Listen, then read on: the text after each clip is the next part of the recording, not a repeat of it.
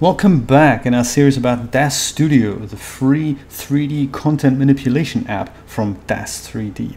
I'm your gracious host, Javers Lewis, of course, and in this video I wanted to extend what we talked about in our previous video where it was all about workspaces and styles. I've shown you how to apply different styles and how to change the workspace, but I haven't quite shown you how to customize your workspace into something that you can really make your own. So I always find that even though default layouts have their place, sometimes I just want to make slight adjustments to really ease the pain that we're all going through when we use super complicated software like DAZ Studio. So that really makes it possible for us to have a better, accessible, nicer experience, because life's too short anyway. So as I said before, on my Windows system, I like using the 1080 by 1920 resolution on my monitor, because that's just, you know, it's the native resolution of the monitor, and I like to use the dark side theme. But when I'm on my Mac, it's a slightly larger monitor, which has great real estate, but it makes the tabs really small, so I like to use slightly larger tabs, which means I have to use the Main Street theme. But the Main Street theme doesn't have the dark subduedness of the dark side theme, so maybe there's a way to change it, and let me tell you there is. So let me show you how that works. I've created something like this, and this is, I call it the Dark Street theme, because it's kind of an amalgamation between the Main Street large tabs and the Dark Street kind of color scheme. And I got there by simply going over to Window, Style, and Customize Style. And when we do that, then we get this palette that comes up, in which we can see every color that is used in the DAZ Studio interface. So any accent color, any sort of background color, it's all definable. Like here, the 3D axis, red, green, and blue for the 3D manipulator to show you which axis is which. You can customize that. And it's kind of a double-edged sword, because it means you can also go way overboard and turn this into something that no one else can look at. But hey, maybe that's the whole point of having fun like that. So here's what I did to apply the palette from the dark side theme into the Main Street theme. First of all, I would head over to Window, Style, and select a style. And you can see that here on the top I have my default styles: dark side, highway, and Main Street.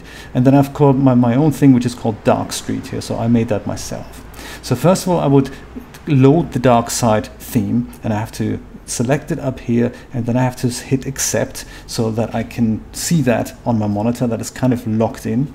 And now I can see the small tabs again, and I can see more or less the same color scheme. And I'm doing that so that I can head over back into Windows, Style, and Customize Style. And now all I'm gonna change here are the base color. So I'm gonna head over to base, and now I'm gonna take a screenshot. I'm on my Mac, by the way, so I can do that with Shift Command 4. But on the Windows system, it's just as possible. I just haven't got the screenshot key in my head right now. I think it's the print screen key. Done. I'll let you know. Then we take a screenshot of just these numbers here, because those are important, and we've got little palettes that we can sample. And then we just cancel out of that. And now I'm going to switch over to the Main Street theme again. So I'm going to head over to Window, Style, and select the style. Now I'm going to head over to the Main Street theme, hit accept. Now I get large buttons, and I get the light interface again. And there we go. That's what it looks. So again, the interface stands out a little bit more, and it's almost like saying, "Ooh, I need to wear sunglasses here." But it's, you know, it does its job, and you know, here's how we can customize that. So first of all, I'm going to make my window a little bit smaller here, so that I can see both the screenshot that I've just taken as well as that dialogue that we've just looked at the same time. So I'm just going to bring that over here maybe, and then I head back into DAZ Studio, and again head over Window, Style, and Customize Style. And now I select the base colors here, because these are the ones that I want to modify. And then let me just bring that over here so that we have both of these side by side showing. And so we can see that these numbers here, they're different. So they're just grayscale values. I could use color values to change these things here. And all I need to do is put these numbers into these fields. That's really all there's to it. there would technically be a slightly easier way. Let me see if it works. I don't think it does, but let's have a look. So you click into one of those cells here to bring up a color picker.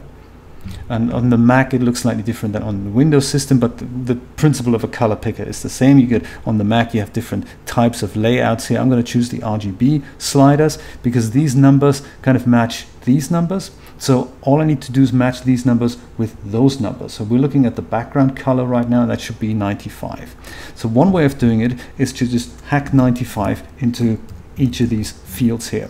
And then I get this hex value. As soon as I click OK, then this color value changes. I don't see that change in the DAZ Studio interface just yet, but as soon as I hit preview, that would happen. If I even know where the background color is set. I don't even know where that is, but it's one of those things.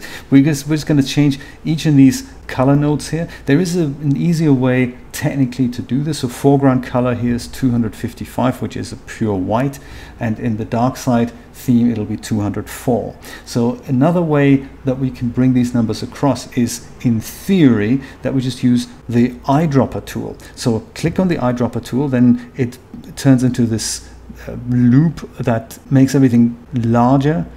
It looks like Sherlock Holmes here, but all we need to do is now hover over here and make sure we find the right light gray spot here under the foreground color, and then just left click with your mouse, and that brings this value into here. So it's 204. So now all I need to do is hit OK, and that in theory should bring 204 into this field. In practice it says 193. I don't know why.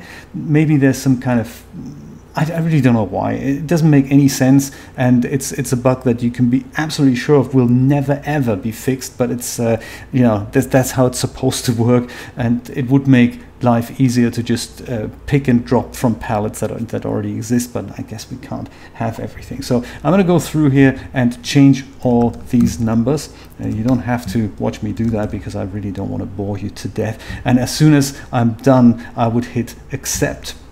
And that would lock in all these new colors that I've defined there, which we can't really see right now. I can just make that viewport a little bit bigger.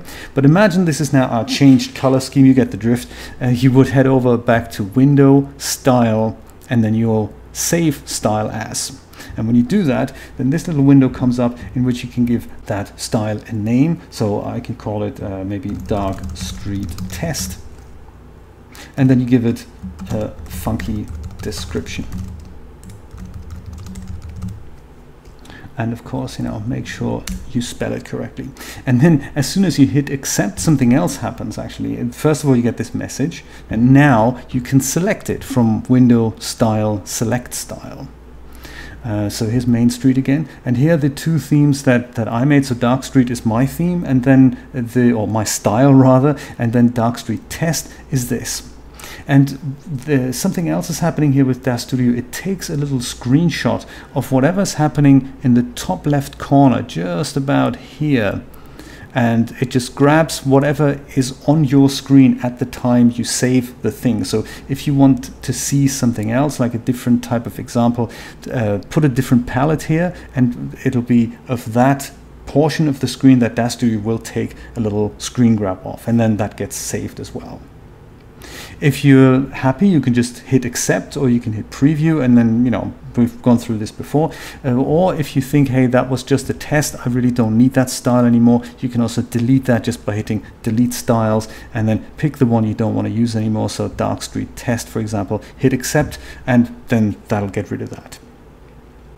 While we're here on the Mac, I just wanted to show you this other thing that I mentioned in one of my previous videos. That is, if you wanted to move palettes around on the Mac, then it appears slightly different. So if I wanted to move my Smart Content tab between shaping and surfaces here, for example, it works exactly the same way. So you left click and drag, but notice that I don't actually get any kind of ghosting around here. I guess I see something just there in the back of my cursor, but I can't really be sure what that is. So if I move it fast enough, I can just about catch that something is happening. There's a little rectangle behind my cursor there, and it works just the same. You have to drop things between where you want that palette to drop. You just don't get a preview of it. So, you know, if I do that, if I now let go of my mouse or my trackpad here, then the pallet drops there. So I can still move them, I just don't get a preview of where the thing is going to be moving to, especially when that big hand icon appears here.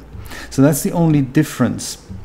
If I were to move this out, same thing happens. I can move the pallet here and it'll drop here. If I move it to a different place, again, I see nothing, but the ghosting should technically still be there, or you should get that little rectangle that tells you this is where the pallet will be dropped. So it works the same way, it just isn't that obvious. So some Mac users have told me over the years, hey, I don't think I can move my pallets. And yes, you can. You just have to trust that the pallet moves with your cursor. So as long as you left click, the pallet will move. That was it. I hope this was helpful. If you like this video, then please share it with friends, family, and total strangers. And don't forget to subscribe to my channel. I will see you in the next episode. Take care. Bye-bye.